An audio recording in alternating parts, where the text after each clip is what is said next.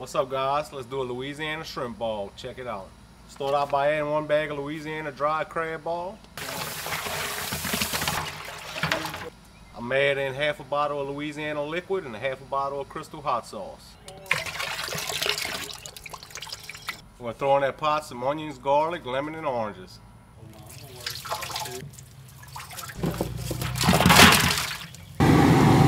Throw in some baby red potatoes, let them boil for about 5 minutes.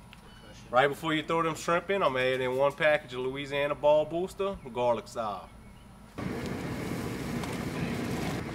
got 25 pounds of large Gulf shrimp.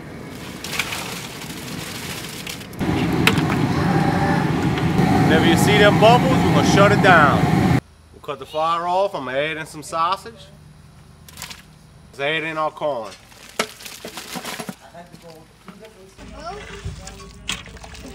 Alright, them shells are starting to pop. We're going to go ahead and pull them out. You can see that shell separated from that meat. It's full of juice. That's how you know they're going to peel. Check this out.